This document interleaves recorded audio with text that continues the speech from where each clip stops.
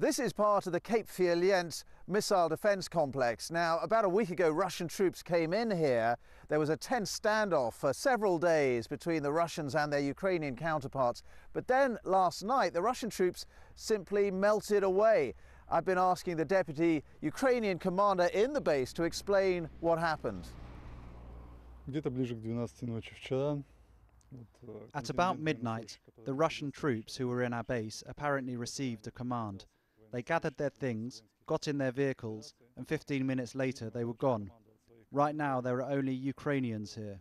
It's difficult when there are foreign troops on your base, but we carried on doing our jobs, even though they were better armed than we are.